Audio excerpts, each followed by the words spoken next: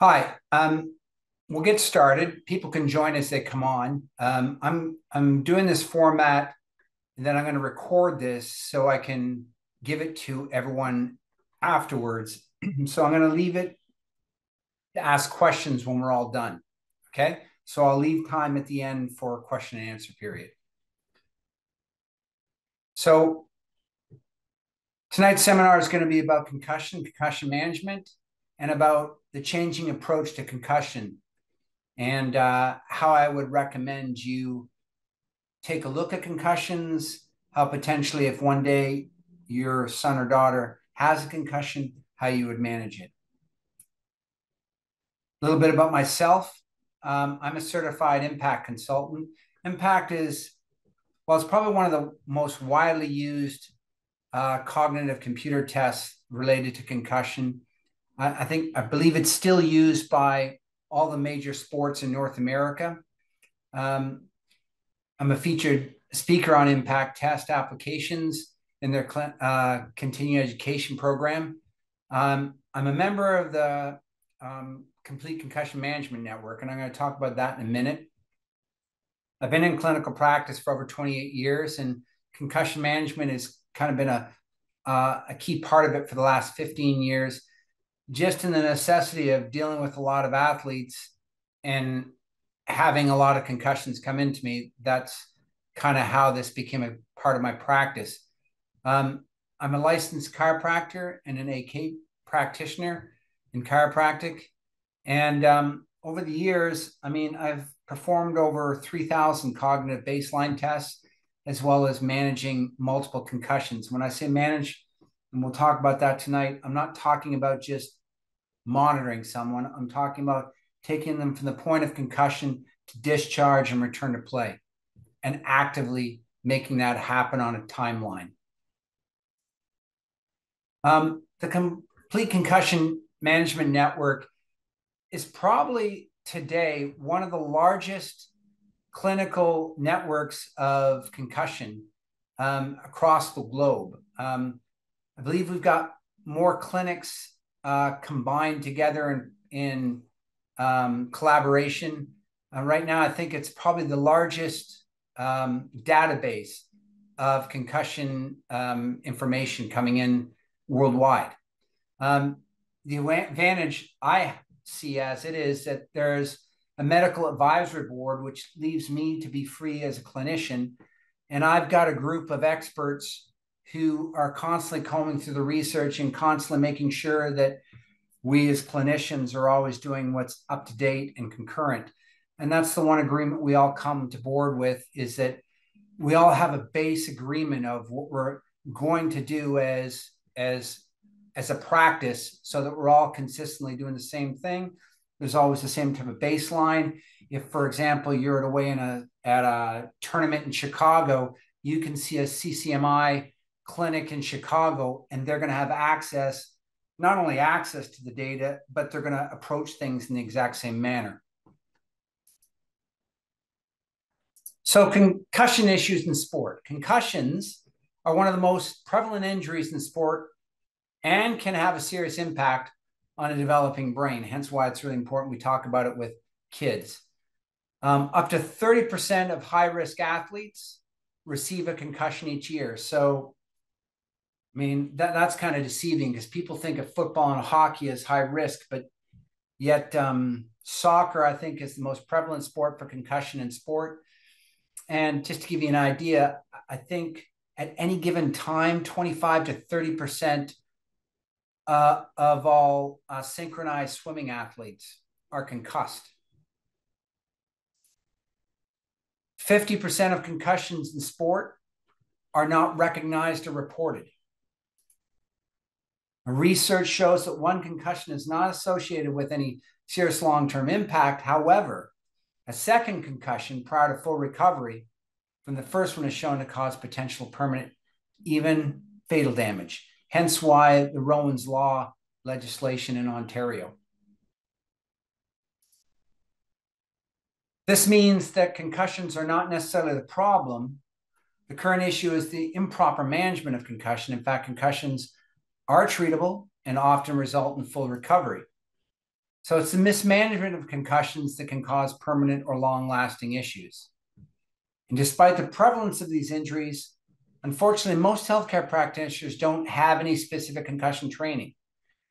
And the topic is generally, well, not generally, the topic is not covered in medical and allied healthcare curriculums. I've done this postgraduate work outside of school. And to be fair, the average practitioner, I mean, what I was doing 15 years ago with concussion and what the research said I should be doing 15 years is not what it says today. So it's a constantly evolving and changing field.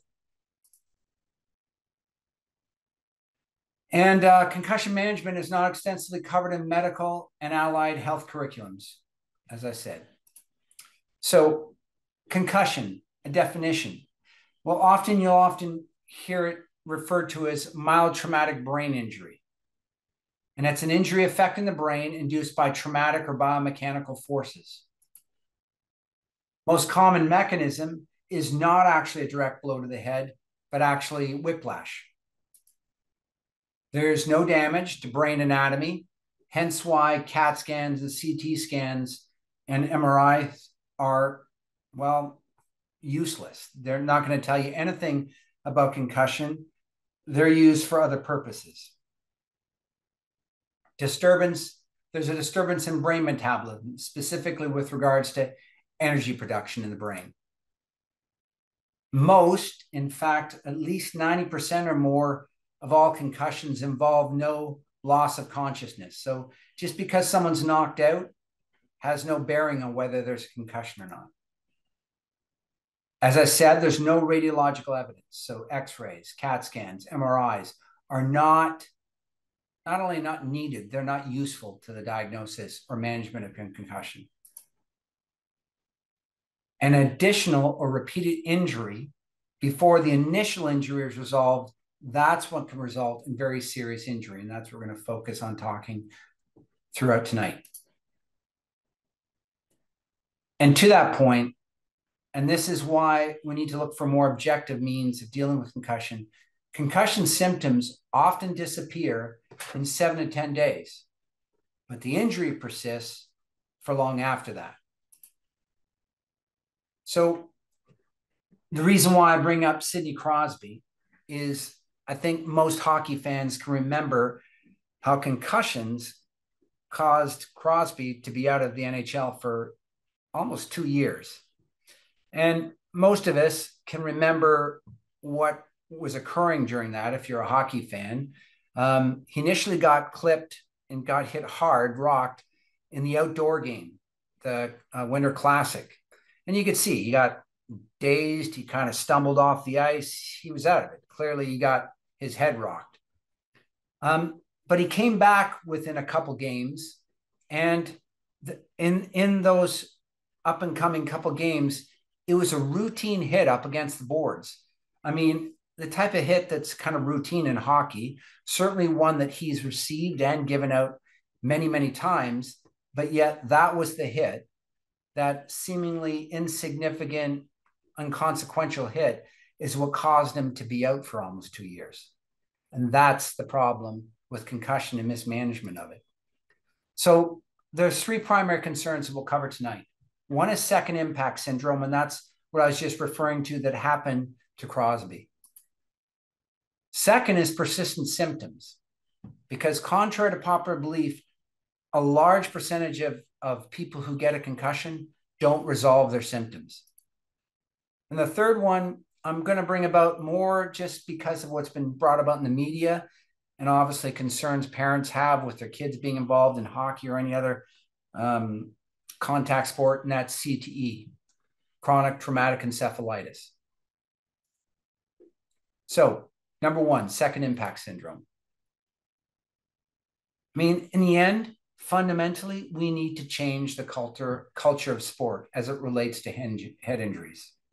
I mean, I'm coming from an era, and many parents around my age, even younger, I mean, when I played football in university, you got your head rocked, and someone put up their fingers and said, "How many fingers?" And you said, 4 or 3, and close enough. Come on, get out there, go for it, right?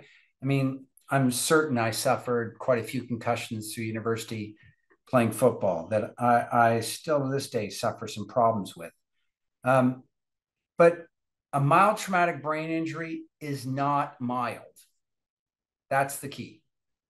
Doesn't matter. Like the one thing you should learn as a parent, because this is what I've seen in my practice, is whether or not I've gotten by with plenty of concussions. That's true. I've actually been quite lucky. We've heard testimony from a lot of professional athletes who mismanaged concussion and how many ways it affected their lives, their marriages, their relationships, their careers, and led to many other problems in their life. And we've heard that throughout professional sports with a lot of athletes coming forward. Hence why, I'm going to say this a couple times so tonight.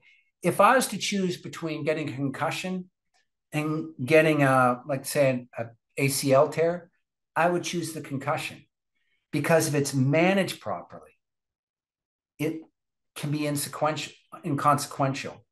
And you can get back, the kid can get back to play, well, as quickly as 7 days, maybe, but certainly within 30 days.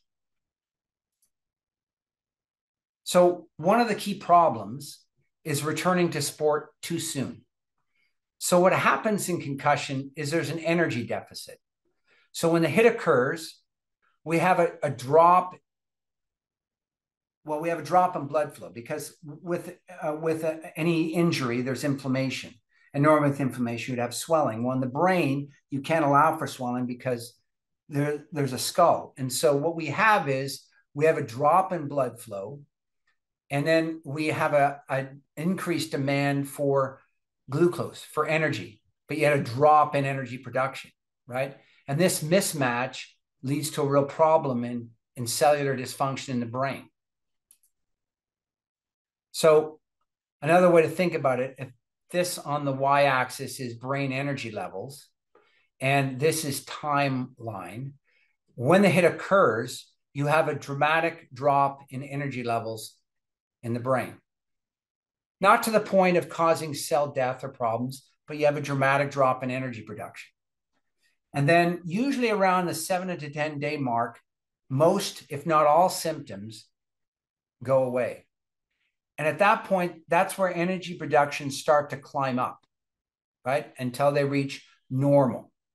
And this occurs usually in and around 30 days. Sometimes it can occur a little bit less, but generally research is showing us now that it's occurring around a 30-day mark. There's ways to measure that, and we're going to talk about that, but that's considered generally 30 days. But if within that time period, where this green line, there is no symptoms, and the athlete returns to play and gets hit, like Crosby did in his second hit, then the brain is very susceptible and vulnerable to injury at that point, and there's a dramatic drop in energy again, even to the point that it can start to get in the realm of causing some cell death and damage. And then the recovery, now back to normal energy levels, is an extended period that can last months, technically speaking, even years. And again, if they get hit in that time, it keeps on dropping, and this problem just keeps on compounding until at one point they just never recover from symptoms.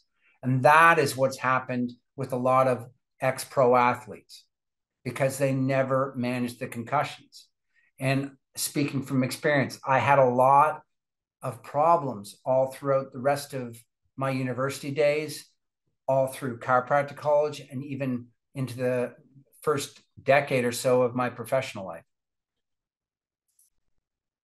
And again, I emphasize symptoms gone, but a very vulnerable period where the brain can't get hit again. So returning to sport too soon. I mean, I could bring up a lot of different research articles, and I'm not going to do that for the purpose of tonight, but just enforce the fact that this is not just opinion. This is research-based, and there's lots of evidence in the peer-reviewed published research. But out of this article, the data strongly reinforces the public health concern that too rapid a return to activity after traumatic brain injury can induce permanent damage and even disability, and technically even death. Recent literature suggests that the physiological time of recovery may outlast the time for clinical recovery. The consequences of this is athletes may be exposed to additional risk by returning to play while there is ongoing brain dysfunction. And this is taken from the most recent international consensus statement on concussion in sport. There was scheduled to be one, usually about every 3 or 4 years. This was in 2016. So the next one was scheduled to be in 2020. And obviously everybody knows what happened then. And I think the next one is coming up this year. But that's where there's a large international symposium of doctors, researchers, clinicians all coming together, discussing the research and putting together protocols on concussion management. And from that, see, this is what kind of give you visually what I'm talking about. So we have a pre-injury, normal cerebral function. Then a concussive event happens, an injury. And you have a window here of vulnerability to the brain. In this acute phase, you have symptoms, but then the symptoms resolve and go away. But then during this phase, even though the symptoms are gone, you still have some ongoing physiological problems, and that recovery process is occurring. And if an athlete returns to play during this period of time, that's when we're going to end up going back here. And now this process becomes larger, more complicated, and more problematic. So what we're looking for is we need to have both a clinical recovery and a full physiological recovery where the brain comes back to normal. And that's a prevention-based return to play. And that requires objectivity. It requires measurement. It requires certainly much more than asking the athlete how they feel. So based on that, objectivity and trying to develop a return to play. Simple question. How do you know what or where you are trying to get back to if you don't know where you started, where you are in the maze? That's the essence of baseline testing. So what is baseline testing? First of all, it's a procedure. It's not a test. No one single test is effective on its own. Multimodal testing is critical. So that should involve a battery of tests that test various areas of the brain and brain function, cognitive and physical. Have a good retest reliability for at least 6 months to a year, and have good longevity after injury. In other words, being able to show subtle dysfunction even after symptoms go away. The purpose of baseline testing, it's not to diagnose. I don't need a baseline test to diagnose. Diagnosis is primarily based on a mechanism of injury and symptoms. A baseline test is primarily used for assisting in making a safe return to play decision. In other words, a safe and objective full clearance stage, knowing when the athlete is actually returned to what they're like prior to injury. Now, I'm going to bring this up because there's one group specifically in the GTA, Parachute Canada, which oftentimes, especially I've noticed within the GTHL, is often said in other sports, baseline testing is not necessary and baseline testing is useless. Well, bottom line is there are quite a few international well-known associations who have statements on baseline testing. The only one in the entire world that doesn't support or suggest baseline testing is this one. The International Consensus Statement on Concussion in Sport. That's the largest international group of scientists, research clinicians ever assembled in the world, all coming together from different countries and making a statement. Concussion Sport Australia position statement, Canadian Olympic and Paralympic concussion guidelines, Centers for Disease Control, the NCAA Diagnosis and Management of Sport-Related Concussion Best Practices Handbook, the National Athletic Trainers position statement, and I can include with that the physiotherapy guidelines, Ontario Neurotrauma Foundation guidelines, Proceedings for International Ice Hockey Summit. Bottom line is all the biggest, I mean, if you're, for example, a Major League Baseball umpire, you're not allowed to step on the field unless you've had a baseline test.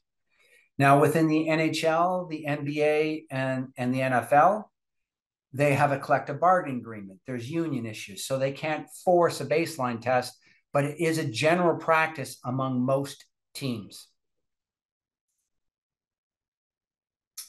Our baseline testing, the whole point, taking the guesswork out of a return to play. It's not one test, it's multimodal testing.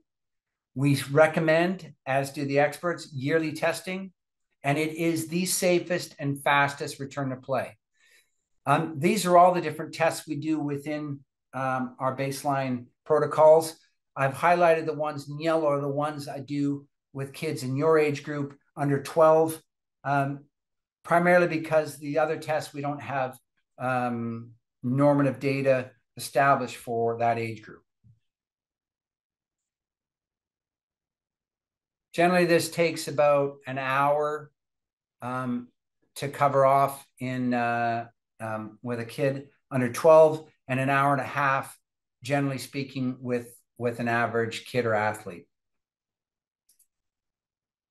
In summary, recovery is the most important part of a proper concussion management. And symptom resolution occurs before brain recovery occurs. That's the key thing you have to remember, and that's the biggest risk factor. Without understanding where someone was pre-injury, all return to play decisions are actually a guess. Now, when we do a return to play, we put a lot of objective measurement into it, but ultimately I can never know exactly where the athlete was prior to injury without a baseline. But we can get as close as we can to knowing definitively that there's not going to be a problem. But it's still not 100% without a baseline. There is no good normative data at any age group. So comparing an injury or post-injury to what the norms are leads to a lot of misclassifications, miscalculations, and errors. Baseline tests are always superior. I mean, for example, one athlete on one function can function like an Einstein and the other function like the lowest in the class, but that has no bearing on intelligence, that has no bearing on anything other than just the way the brain functions. A single test is not a good baseline. Research has shown this. So there's a lot of discounted baseline testing. We're going to do one test this. It's not a good way to go about it. We need testing that has good sensitivity. A single test has possible issues with reliability of a single item. And different tests have different purposes. So that's why a multimodal testing or a group of testing, because you cover off different aspects of function. So multiple tests improve these concerns substantially. Baseline tests, again, are not needed to make a diagnosis. Symptoms and mechanism of injury are. But when the symptoms go away, that's when a baseline test becomes useful. And again, it's recommended yearly, obviously, because an 11-year-old hopefully is cognitively more evolved than a 10-year-old, as is a 12-year-old more cognitive than an 11-year-old, et cetera, et cetera. So that's why it's recommended to do on a yearly basis, because your young athlete is developing cognitively. Second of the three primary concerns is persistent symptoms. So also known as post-concussion or persistent concussion syndrome. There's a lot of different symptoms. These are some of the most common ones, but it can be really bad. It can not just the fact it's pain, but because it's a brain injury, has a high degree of anxiety, depression, and other problems that then all leak into other aspects of life. And current research suggests that 30 to 40% of individuals suffer long-term persistent symptoms. So this is not just an obscure thing that doesn't happen very often. It's very common. So what's the key? Early intervention. In this study, athletes who are evaluated within a week of injury recovered in a mean of 20 days faster than those athletes seen within 2 to 3 weeks post-injury. So the bottom line is early intervention led to quicker recovery. And that involved active rehabilitation strategies, which we'll talk about more in the upcoming slides. Another study. This study adds to the literature by emphasizing the importance of early clinical care to quicker recovery and concussion and providing more evidence to support the current consensus guidelines that advocate for a short period of rest followed by graded subsymptom activity. The earlier you get back an athlete back to activity and action, as long as it's subsymptom, in other words, below symptoms, and definitely in no way can they be susceptible to re-injury or another hit. That's what's getting them back faster and less problematic. Early intervention treatment. Rest is out. Again, that was one of the things 15 years ago. Dark room, be quiet. Yet, remarkably, that's one of the #1 recommendations in the average medical office or hospital. Again, that's not a slight on those practitioners. The field is changing, and it's changing rapidly. So if you're not into that field and you're not getting the information, it's hard to keep up. Active rehab is what's in. And this was believed to be dangerous before.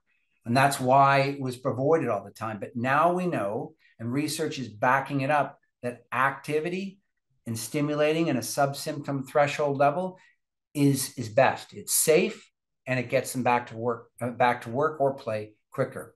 Rehab should start well within 7 to 10 days, if not within the first couple of days. That could involve manual therapy, dealing with concussion. Dealing with whiplash, rather, because whiplash is very, very common with most concussion. In fact, it's inevitable that if there's concussion, there's probably some related neck injury. Exercise therapy. That's one of the most important keys, and one of the first steps we get onto with regards to rehabilitation, getting blood flow and autonomic nervous system activity back to normal in the brain. Nutrition. Definitely emphasize this more with chronic or persistent concussion issues, but nutrition, the better the nutrition, the better inflammatory response, and the better recovery of any injury, let alone a brain recovery. And then vestibular and vision rehab. And in addition to stuff we'll basically do in the office, I'm linked in with, as are most CCMI clinics, I'm linked in with a couple of different optometry clinics. In fact, one of the top optometrists in North America, heading out dealing with brain-related visual problems. So again, we screen for those issues and refer out if necessary for more advanced training and rehabilitation in vision, because vision is a very common problem with concussion. It's almost always an aspect of concussion, and sometimes can be problematic in recovery. So clinical bottom line, early subsymptom threshold exertion, exercise. It's safe, it leads to faster symptom resolution, and it leads to faster return to play. And again, I'm not going to go through them all, but just to reiterate, there is tons of research coming out supporting this perspective. This isn't just out there, like this is well supported, documented with research. All these aspects, safe, faster symptom resolution, and faster return to play. Whiplash, again, as I said, it's almost inevitable that you're going to have some form of whiplash or neck injury with any concussion. It's most common mechanism of cause of concussion especially in kids, because their head versus body weight is skewed versus an adult. It causes damage to the structure of the spine. Now, not necessarily damages to the point of causing paralysis or permanent disability, but think of it this way. When you sprain an ankle, you have different degrees of ankle sprain, but you still have some dysfunction at that angle.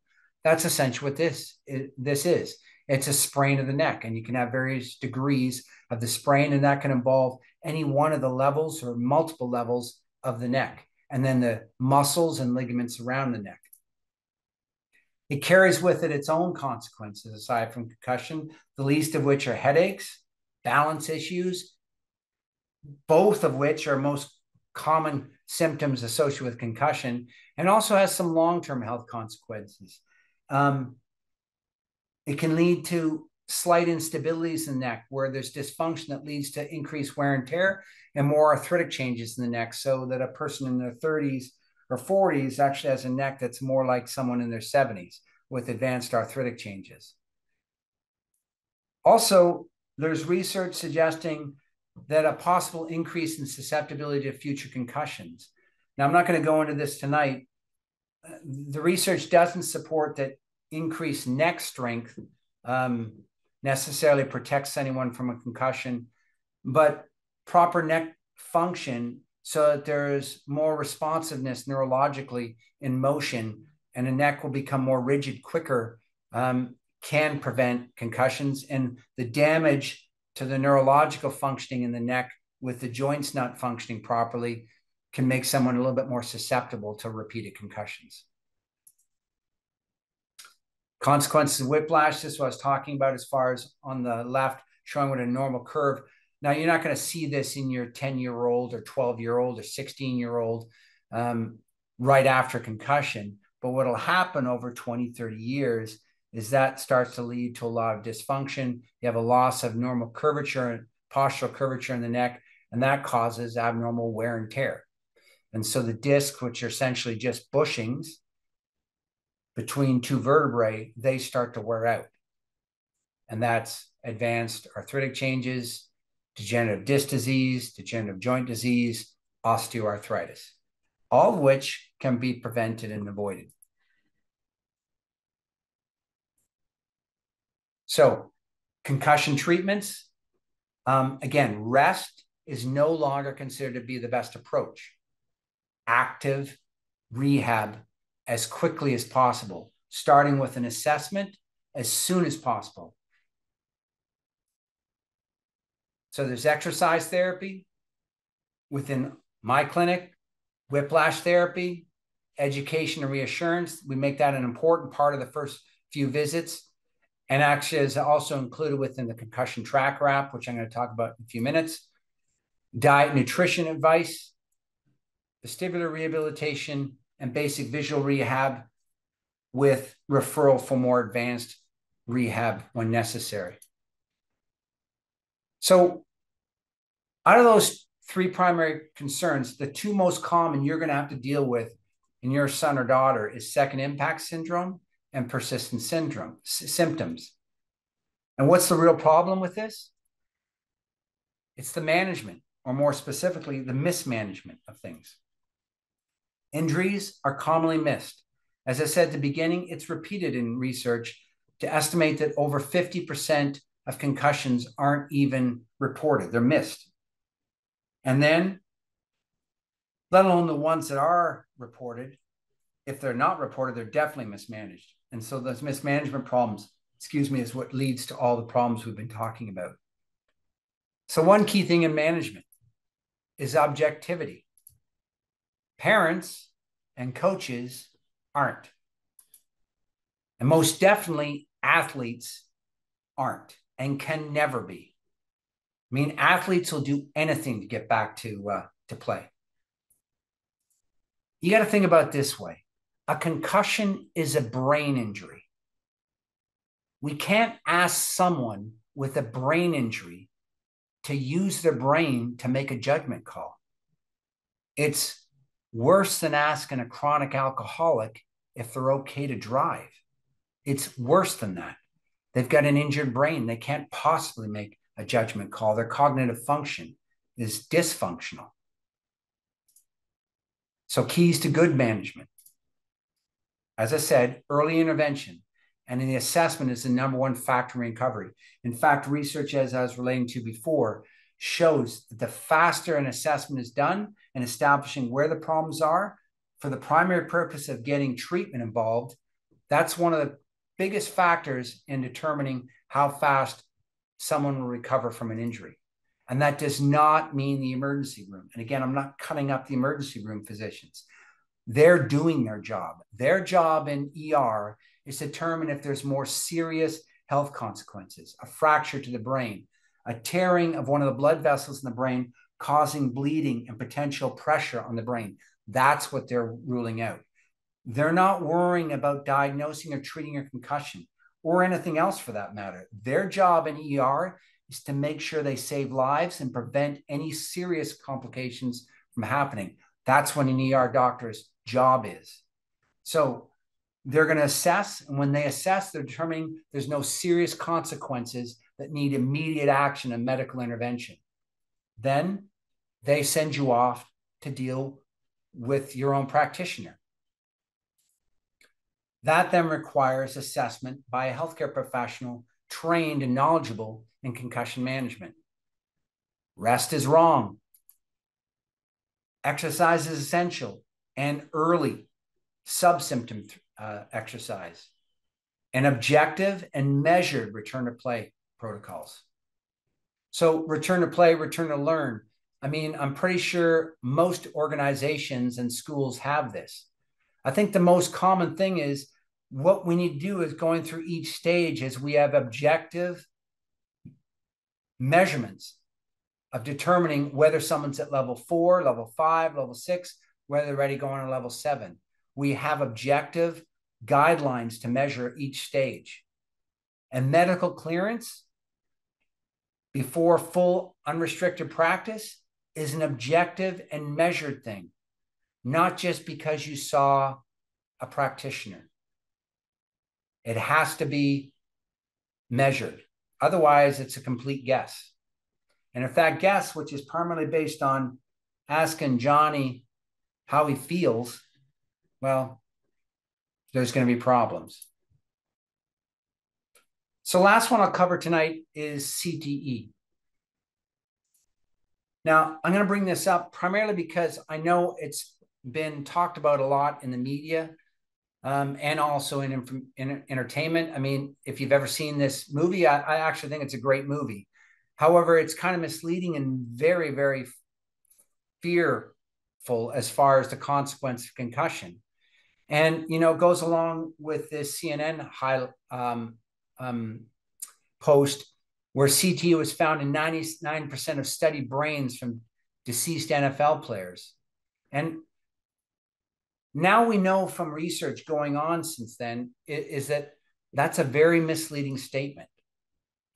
Now, I can bring up, again, lots of research on this.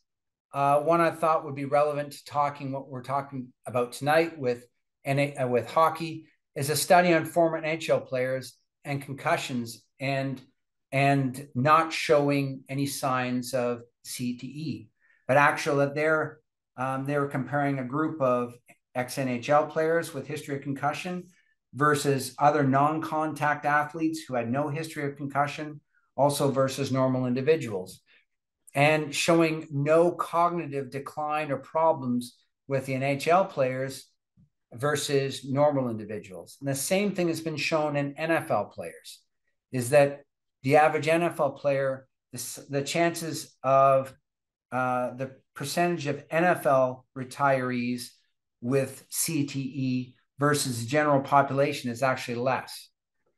Now, there's a whole bunch of other factors that come into play, including ones that they related to that movie I was just talking about, because a lot of those players were playing constantly in pain and were using large doses of opioids and other drugs and constantly getting injured. So there's repeat and constant inflammation and damage to the brain. And so I'm not suggesting that it's not a possibility. What I'm suggesting is not a certainty. So, I mean, the one the one thing I wanted to emphasize with tonight is I don't think there's a need for fear or worry about your child playing sports, any sports, let alone contact sports. As long as concussions are managed properly, all the current research is showing it can be resolved problem-free and without any severe consequences or consequences in the future. Okay. But it's all about, the key is management. And again, there was no statistical difference between the contact and non-contact athletes, looking at executive function, memory, language, or perceptual motor skills. Now, there is known to be a susceptibility to younger athletes. A younger athlete takes longer to recover than, say, an adult athlete, primarily because children and adolescents are considered to be still developing. So it's considered to be an incomplete brain development where an injury is occurring. So the myelination, meaning the nerve formation, is not completed. The actual frontal cortex isn't completely developed until, I believe they've determined, somewhere around 26 or 27 years of age. The neck to head ratio in these kids, their head versus an adult is much larger versus the body mass, and lower blood-brain barrier integrity. So the blood-brain barrier is the barrier between our systemic blood supply and the brain. And that's important to keep out a lot of different things. But the integrity of that is more susceptible to injury the younger the athlete. And that has been shown to be part of one of the things with persistent or chronic concussion issues. So a key when managing young athletes is actually hold them out longer and manage them very conservatively. I mean, the bottom line is, when your 10-year-old is going to miss a couple of games, it's going to be inconsequential to their life. But putting them back too early and then leading to more serious brain injury is extremely consequential to their life, obviously. Right? Last thing I want to talk about is our concussion tracker. It's a free app that you can go, you look for this icon in the App Store, and if you've got an iPhone, or in the Google Play Store. It will give symptom updates, recovery diet plans, return to play protocols. It allows for communication between team, parent, and clinician. It has a list of all the licensed clinics dealing with complete concussion management. It provides a sideline assessment for a trainer to do a sideline assessment that's not only going to be objectively measured and quantified, but then also available to the clinician when the athlete goes in to get evaluated. And it has different levels of clear to play, clear to practice, or held out of practice or play because of suspected or confirmed concussion. So it allows that communication. This can be done by creating a team. It can be done as a family. So a family can do it with all their kids. A team can put all of their team members on it, including coaches, trainers, parents, so that there's a direct communication. And anytime anyone knows where anyone on the team, any of the players on the team are sitting with regards to their ability to be returned to play. And it does all things through color coordination of whether they're cleared to practice, to return to play, or they're pulled out of play. And it also indicates whether they have a current or valid baseline. So if you have a child, it'll give you a reminder about when your baseline needs to occur. It provides injury reports to inform parents, healthcare providers, as well as coaches, teachers, VPs. You can view ongoing return to activity permissions. So again, communicating back to a coach or a teacher or VP at the school, the Johnny is able to go back to school, go back to practice, go back to play, to tell them exactly where things are in the stage of recovery. Again, we've got a new feature on it where we have some basic neurocognitive testing right on the app. So even if you haven't engaged in a full baseline testing we have at least an ability to get a basic baseline test done on every kid out there. And that's our goal, to get baseline testing done in everybody, because the more baseline testing we have across the board with all organizations, sports, and players, is that the more objectively we can manage concussion and get people better. So on the Concussion Tracker app, it has injury reporting. It has 2 care options. You can either go to see your doctor or the healthcare practitioner and direct you to a certified clinic. It allows every parent, coach, and teacher associated with that athlete to immediately be notified of the suspected injury, and everything colors turn red for any athlete that's supposed to be held out or has been found to have an injury. So Concussion Tracker app is a key part of our management, baseline testing, concussion treatment, concussion education and awareness, active and measured and quantifiable return to play and work, a concussion development program and policy development that's provided through our network of practitioners and our board of directors. We have a network across North America, and I believe even into Europe. And we also provide for teams, although oftentimes organizations like Hockey Canada already provide a basic, but if you would like, as a trainer or as a coach, we have some also education programs for free for coaches and trainers on teams. So in summary, you can't really prevent a concussion from happening other than avoiding contact. But again, that just minimizes it again, because even when 10-year-olds are playing non-contact sport, they fall, they slip, head gets whipped back, they bang into each other, they bang into boards. Contact is almost always avoidable. It's not that every contact is going to lead to a concussion. So I definitely do not want to lead that belief there. But through proper management, we can prevent more serious secondary injuries through baseline testing and evidence-based return to play strategies. And we can prevent prolonged outcomes by initiating early care and rehab. So next steps. Schedule a baseline. If your son or daughter has not had a baseline done, schedule a baseline to be done. Get it done as soon as possible. I can't tell you how often someone said, well, I'll schedule that in a couple of weeks. And then a week later, they call me because their son or daughter's concussed, and now I have to evaluate them. Next thing, download that Concussion Tracker app and use it. It's a great tool. It's free. Take advantage of it. Email me, first of all, with any questions.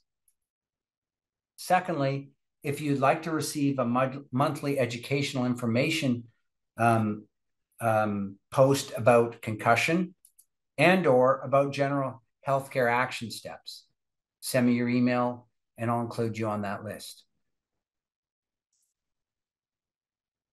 So thanks again for attending, and we'll open up the floor for any questions.